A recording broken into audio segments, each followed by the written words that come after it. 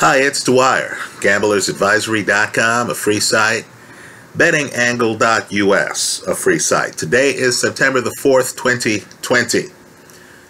Let's talk investment ideas I'm pursuing. Don't consider this to be investment advice. That would run afoul of some laws, possibly. Just consider this to be what I'm doing. I'm just sharing it with you here online. But first, remember, the opinion you should follow should be your own. Just consider this video to be a second opinion from a complete stranger online. Now first, just on a personal note, from time to time, people see me wearing a jersey, a sports jersey, NFL, Major League Baseball, and they'll stop me. And they'll say, hey, you know, how did you get that jersey? Where do you buy your jerseys? Well, this is the time of year where you can get jerseys at deep discounts. Right? Let me let you in on a secret. When a player like a Leonard Fournette gets cut by the Jacksonville Jaguars, Fournette Jacksonville jerseys will sell at a huge discount on places like fanatics.com. So if you have had a Jones for a Jaguar jersey, now's the time to take advantage of the fact that Fournette is no longer there to get the jersey. Let me also say too, if Leonard Fournette, who had over 1,000 rushing yards last year, had over 1,600 yards from scrimmage last year, if Fournette ends up being a star with the Tampa Bay Buccaneers, then when you're out wearing that Leonard Fournette jersey in the future, right, even though it's a Jacksonville jersey, it'll have an increase in value. It'll be nostalgic. So what I want people to do is to consider the players who recently changed teams in the offseason. Right? Tom Brady. That Tom Brady New England jersey might be going off at a discount right now. Rob Gronkowski. That Gronkowski New England jersey might be going off at a discount right now. That Cam Newton Carolina Panther jersey might be going off at a discount right now. Right? You want to circle this time of year. You also want to circle Thanksgiving. Right? As times when jerseys are on sale. Right? Always look for bargains. Always pay attention to who gets cut. Always pay attention to who changes teams. That's when you want to pounce. Now let's talk about investment ideas. As many people here online know, I'm very bullish on the idea of electric vehicles. I'm very bullish on the idea of self-driving vehicles. So earlier, I'm also bullish on paying low prices. I don't want to pay full price. Now as I make this video, the stock market is getting crushed. Yesterday, the Dow Jones was down over 800 points. My point to investors is now is the time where I go looking for quality, where I try to find companies that further my investment theory at discounted prices. Right? Use the general market downturn as an opportunity to increase the quality of your portfolio holdings. At least that's what I'm trying to do. So, in the EV space, as people here online know, I earlier picked up some NIO, right? China's Tesla, as it's called. I didn't want to pay the big price for Tesla. I believe in EV. I understand the Chinese government is trying to lower pollution, that they have embraced EV, that they have been cooperating with Elon Musk in terms of allowing Tesla to build a gigafactory in China. So I invested in NIO, and NIO has been on fire. Right? That NIO investment more than doubled. Well, it might surprise some people, but I've now sold my NIO. Too many players are getting into the space. The prices are going up too much. Right? Let me just say, though, that while I've sold my NIO, I still believe in autonomous vehicles. I still want to dabble in that space. Right? I believe there's going to be major overlap, just like Tesla has autopilot. I believe there's going to be major overlap between EV and autonomous vehicles. So I took the money I made off of NIO, and I've invested it in China's Google, a company called Baidu. The symbol is BIDU. Right? Just understand that this is a search engine giant in China. But more importantly, they also have a fleet of robo-taxis, self-driving taxi services in several cities right now in China. So I get the benefits of profiting from autonomous vehicle technology, while at the same time having it be diversified. In other words, the company's main focus is its internet search company. And because the company is entrenched and has the government's permission already to operate robo-taxi services, I feel that that investment in a country that has more people using the internet than the United States has people, I believe that that investment has more upside long term, has a bigger moat around it than simply an investment in NIO. Let's go further. In the United States, I have thrown money at Alphabet, right? Google. Understand, Google, of course, is a search powerhouse. No doubt many people watching this video have used Google search today, or at least within the last 48 hours. But understand, Google's so much more than that. Right? Cloud computing, for example. Google's on the forefront of that. Right? Google, of course, has ventures like YouTube TV. The best TV viewing experience I know of. Right? And in my house, we subscribe to many of them. Right? Let me just say thank you to YouTube TV for adding NFL Network at no extra charge.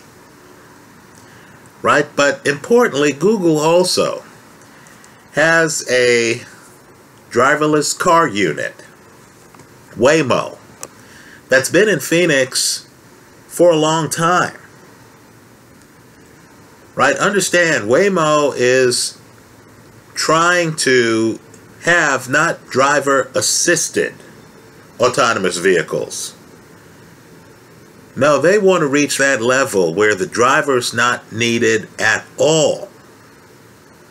So Waymo vehicles have gone millions of miles right now. Google's still testing the technology. Right? They've been at it a long time. My office is in Mountain View. I often see Google autonomous vehicles. There'll be a person in the driver's seat, but I often see Google autonomous vehicles on the streets of Mountain View, California. Well, my point to you is, here you have a company that's tremendously profitable, that has several different parts,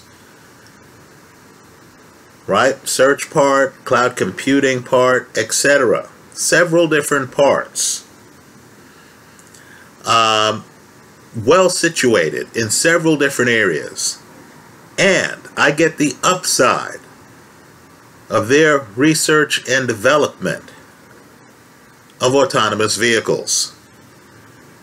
Right? Google, to me, at this point, is a no-brainer. I understand the Department of Justice is now investigating Google on antitrust grounds, at least according to some of the reports I've read.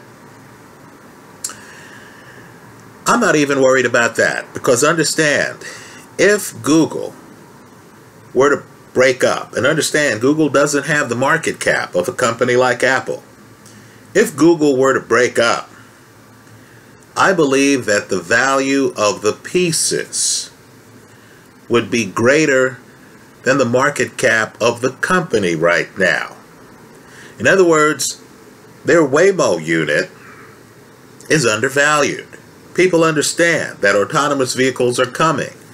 They understand that that's going to be incredibly lucrative. They understand the concept of transportation as a service might change our relationship to vehicles. People might decide not to own cars, just to get a car on demand that's driverless. What they don't understand is one of the world's foremost research and development autonomous vehicle companies is folded into Google. So when you buy a share of Google, you're not just getting a piece of that action. You're getting a piece of all the other parts. Right? Let me just tell you, Google Wallet, I'm not sure of the last time I reached inside my wallet to pull out a credit card. I use Google Wallet on my phone almost continuously. Now, because it's bundled with Google, the search behemoth, I believe it's undervalued. So I'm not even afraid of the Department of Justice investigation. Let's talk about another company. You know, Walmart is about to debut Walmart Plus. They're going to go head-to-head with Amazon. You're going to pay, or they're going to offer, at a price of about $100 a year, free shipping, just like Amazon Prime. Right now, I'm a big Amazon fan. I own some Amazon stock. I'm an Amazon customer. I subscribe to a bunch of Amazon services. Audible is fantastic. Kindle Unlimited is fantastic. I love Amazon service. But I also love Amazon's profit margins. Now, Walmart, which has more distribution centers than Amazon, right? Because, at least according to folklore, 90% of the United States is within 10 minutes of a Walmart store. Right? Well, Walmart's market cap is a fraction of Amazon's. In fact, it's less than $500 billion. Now, I privately believe that 30 years from now, the world powers, and don't interpret this as a patriotic or unpatriotic statement, but the primary world economies will be China's and India's. Right, folks? It's simply a matter of demographics and the spread of technology. So because I believe that, Walmart's ownership of Flipkart is very important to me. In fact, Walmart's investments in general in India are very important. I don't believe they're reflected in the share price. I think going forward in this post-COVID world, more people are going to shop online, right? Remote shopping. I think Walmart benefits.